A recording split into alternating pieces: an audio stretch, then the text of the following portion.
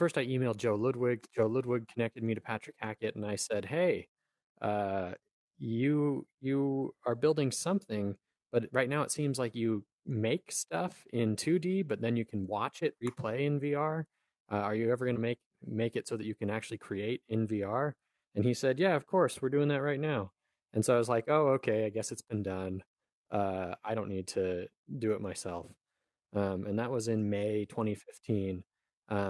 And then I learned more about Tilt Brush and that it's not solid creation; it's like ribbons in space and stuff. Um, and that's awesome, but there's room for more. You know, Tilt Brush is not like the one creative app that suits all needs. You know, and neither is SculptrVR. The main tool that I use the most is the sphere tool. It kind of gets the nicest surfaces because it's a nice analytical shape that and you can almost every tool has an alternate mode, and in most tools the alternate mode is carve. The exception is with paintbrushes. The alternate this is there's solid paint. Oh, let me actually put some material here, and then I can. So the default is hard, making it completely the other color, but then the alternate mode is softer, and so you're sort of airbrushing, and you can slightly change the color. You can paint with a sphere or with a cone. So there's a cone to sculpt with, but then there's a cone paintbrush, and the cone paintbrush is great for like popping in here uh, and doing something more fine. You know, I started off building at massive scale, so I've filled up the region, um, but if I want to, I can go down here and start building a house. This is the cube tool, but there's also a stretchable box that doesn't show exactly what I'm doing, but it pops out walls, um, and then inside this house, I can carve away. And inside the house, there's still room for more detail. I can build up. Uh, this is going to be a table, I guess. Um, let's see. I think I'll do it like this.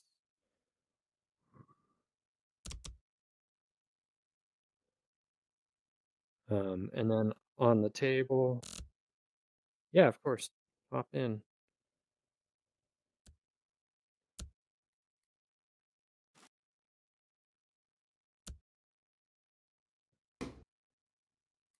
This is meant to be a flower vase. I don't know.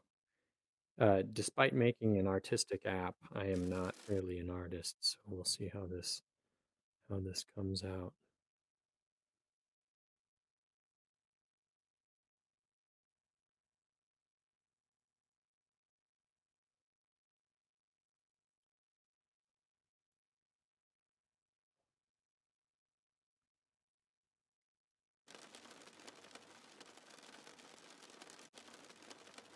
Okay, so now here is where I'm getting to the detail limits, but I think I can do it.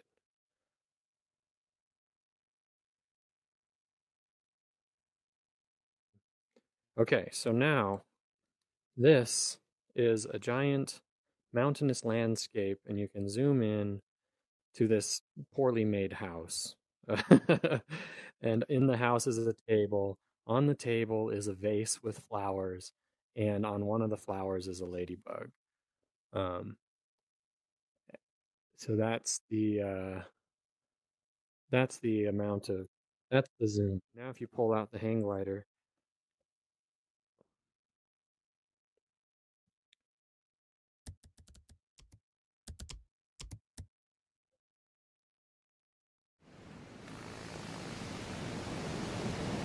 you throw yourself around and grab onto walls.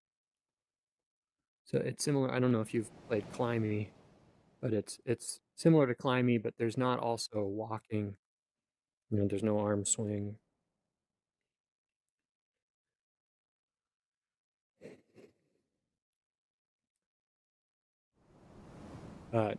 What's really fun, one of my favorite things to do is while one person is climbing around, I can build you an obstacle course.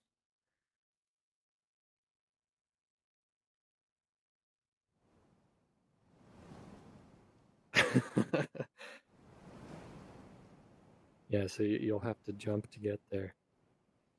Um, so you have to swing and release while your arm's still in motion. It doesn't it always, I mean, it takes a tiny bit of getting used to.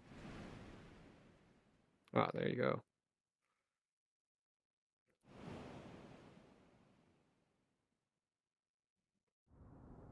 Oh, I forgot to show rockets. Um, yeah, rockets are my sort of assertion that sculpting is fun, not just art, I guess. Um,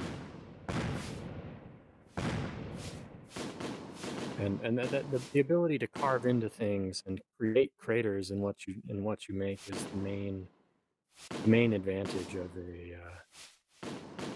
a voxel sculpting app over something like Tiltbrush. So only the host can load things. I'm in the loading gallery right now. Uh, you don't see it; it's just local only. But I'm browsing through. There's currently 145 pages. I expect it to shoot up pretty rapidly after Quest launch. Yeah, this is way better than I can make. By the way, it's really cool to see to build something that other people are better at than me, the creator. Um,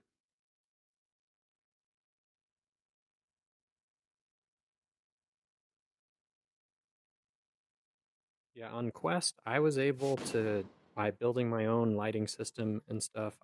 I got it to show about 350,000 triangles on screen. Um, but it's very easy to build sculptures that are millions of triangles. So it starts LODing and hiding details. But here's a thing that I added. This is new on Quest. Um, if you turn your hand over, your left hand over, and go to settings, there's something called screenshot mode. If you turn that on, it gives you a warning that it'll drop frames, and then it'll pop in much greater detail. This is a little bit, just a tiny bit bigger than the export limit.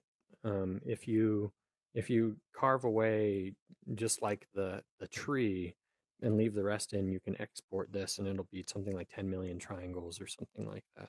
So if you want to export things to to 3D print them or something, this is really close to the limit of exportable detail.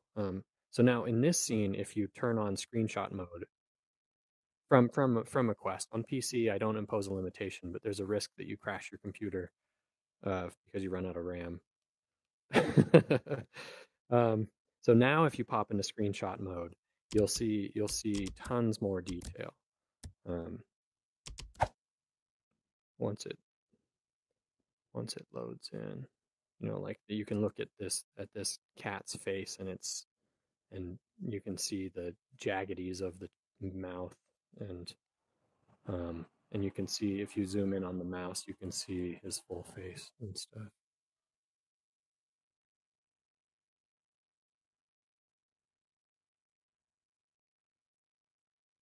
You still can't see all of the details um, at once, because this is something like 20 million triangles this scene, or maybe 10, I don't know. And it can only show 1 million while in screenshot mode. So it's still doing this LODs. So you have to zoom in more to see details. Um, this one was built in a very early beta version on the PC. The amount of information that gets sent from actions, I'm sending the action information rather than sending the voxels themselves. Um, so so it's running at 72 hertz. Each action is only like 30 bytes maybe or something. So so it's sending about a kilobyte a second as you're sculpting. When you're not sculpting, it's only sending your hand and head positions 10 times a second. So that's probably, I don't know, 500 bytes a second or something. And while sculpting, you're up to a total of 1.5 kilobytes per second.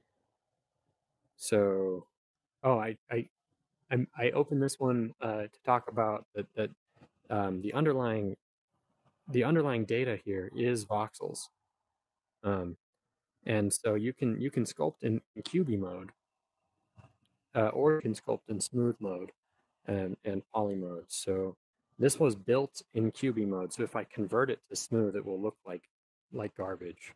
It just doesn't have the smooth information there because this is an ancient sculpture. But if you look in here at this stuff I just built, this stuff is super smooth because it's built in the modern SculptrVR. It was QB while I built it, and here's blended smooth, so you can't see the individual polygons. Um, so now with modern SculptrVR, things can be both smooth and QB, and you can switch back and forth. But very old sculptures like this one, this was built by my stepbrother actually, and there is a Captain Picard up in this board cube. Um,